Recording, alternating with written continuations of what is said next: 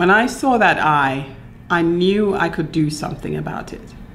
So with a light box, a catheter, and 5 ophthalmologists looking over my shoulder, I was able to perform his surgery.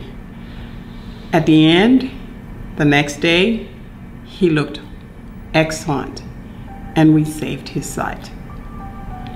Glaucoma still remains the leading cause of irreversible blindness in the world. So that's an impressive point. And that's global. Leading cause of irreversible blindness in the world. Half the people don't even know they have glaucoma because it's a silent disease. And that's one reason that we call it the sneak thief of sight.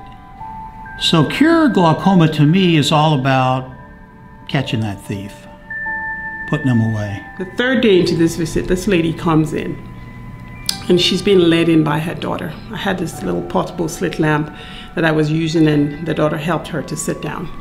And I took a look in her eyes. She had really high pressures.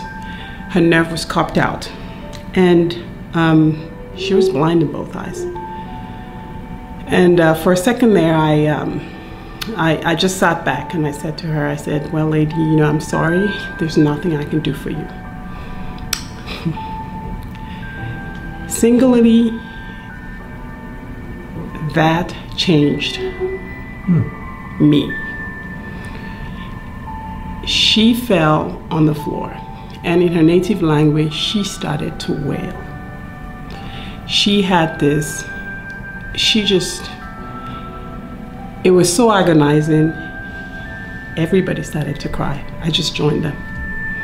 Her daughter who came with her, you know, everybody was crying, the whole room. She said her life was over, and it really was, in a country where there's no support, where there's no other options, where that means your life is finished and everybody else who is supposed to help you can't make a living because they have to stay with you. So I said to her daughter, I gathered myself and I said to her daughter, I said, you take a seat, let me take a look. And she was probably in her 20s, 22, 23. And I took a look in this young girl's eyes. She was almost cupped out, and she also had a pressure in the 30s and the 40s. And, you know, by this time I had help. They had calmed the lady down, and I said to her, I said, I couldn't help you. I didn't get here soon enough, but at least maybe we can help your daughter. She has glaucoma too. She's 20-something. And if you're blind in the US, you have a seeing eye dog, you have crosswalks, you have social services that can help you. But if you're blind in a small village in India or a small village in Africa, there are no crosswalks. There are no seeing eye dogs. You have a seeing eye child. And what typically happens is the grandson or the son will lead the father or grandfather around.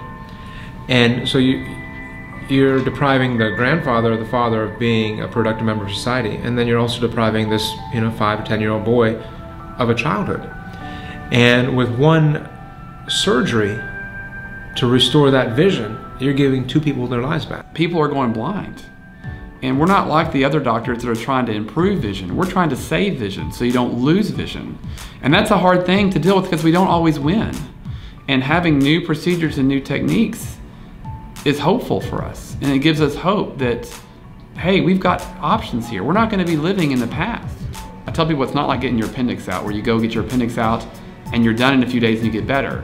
Well, we're hoping that our new surgery, the GAT surgery, and all the surgeries that we can hopefully develop over the future will be a lot less labor intensive and more like that appendix, where you can get fixed and get gone. I mean, I heard of the term, I thought old people get it. That's just what I thought. I had no idea that an infant could have it. And we saw Dr. Smith, and as soon as she looked at it, it was just, she said, okay, we have to get her into surgery. I talk to a lot of women now. They see Oakley's glasses and they say, how do they know at that age, if there's a problem? So I tell her story, and I tell the moms, if you ever are concerned, if you have any question that your child might be having eye problems, just go. It's like Oakley, she could have been blind. Now you can see what I'm doing. I mean, look at me, what I'm doing. This was not really possible before. I could do it, but not that. when you see clearly, your speed goes fast, and everything is different. Everything is different.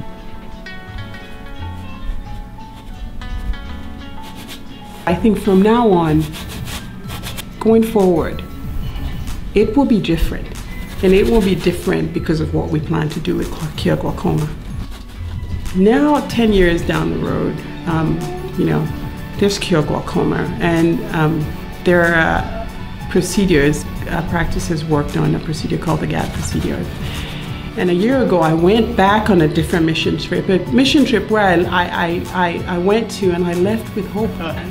We know knowledge is one thing, but collective knowledge is very potent, it's very powerful, and that's what hopefully will take glaucoma care to the next level.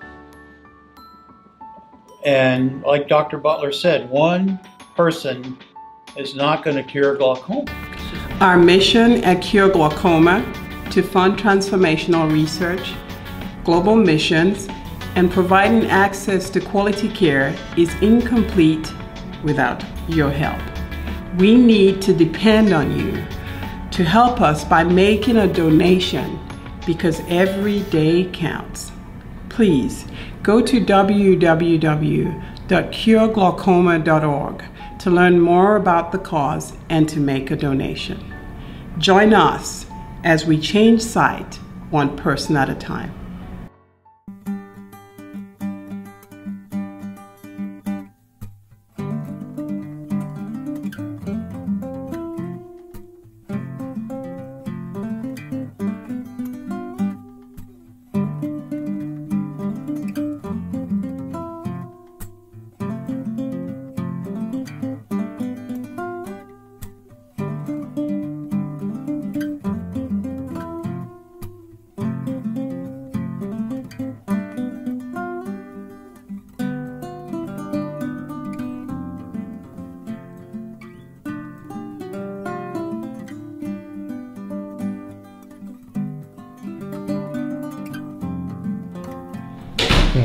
Oakley, if you can look over here.